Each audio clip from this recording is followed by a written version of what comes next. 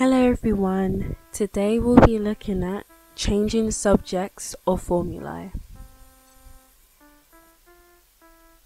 Topics covered in this lesson: things to look out for, example questions, and exam questions. Things to look out for. Sometimes the questions may look hard, but what you need to do is simple.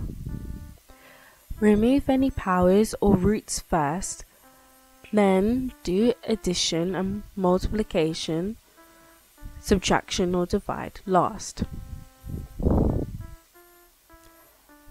However, it always depends on the formula that you're given. An example question. Make n the subject of m equals n squared plus 3. First, you subtract 3 from both sides, so you'll get n minus 3 equals to n squared.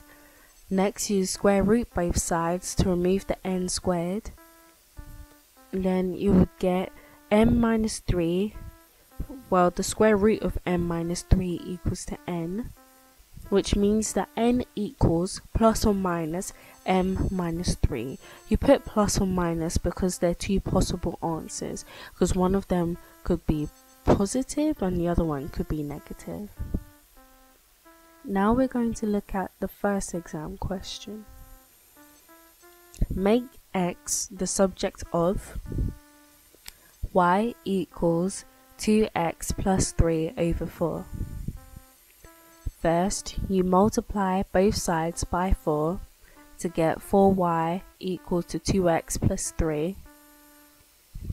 Next, you subtract 3 from both sides to get 4y minus 3 equals to 2x, and then you divide both sides by 2 to get x equals 4y minus 3 over 2, which means that x equals 4y minus 3 over 2.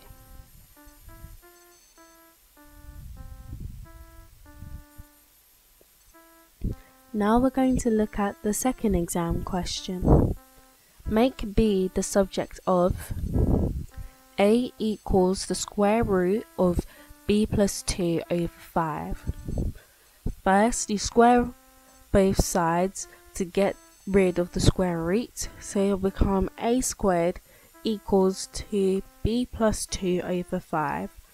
Next, you multiply both sides by 5 to get 5a squared equals b plus 2. Then you subtract 2 from both sides to get 5a squared minus 2 equals b. This means that b equals to 5a squared minus 2.